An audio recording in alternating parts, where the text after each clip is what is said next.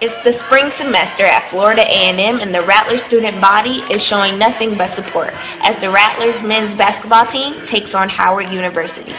Queen of Orange and Green, Janae Thompson, explains why it is important for the student body to support. It's important for the student body to come out and support their men's and women's basketball teams because they need your support.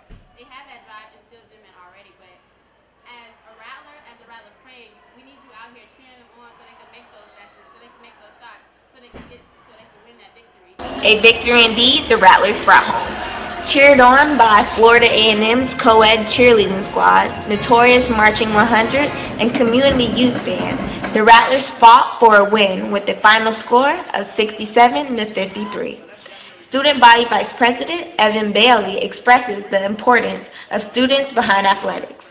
It's really important that students come out and support our athletic programs because our athletic programs, they're doing an excellent job this year. The programs are great. They're winning a lot of games. And from a pride standpoint, it's just awesome coming out and seeing them win games, work as a team.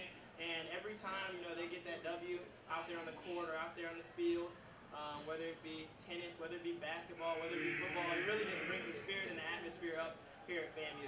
One thing's for sure, the spirits were definitely high here in Aholmes. Aholmes in Tallahassee, FNN. DJ.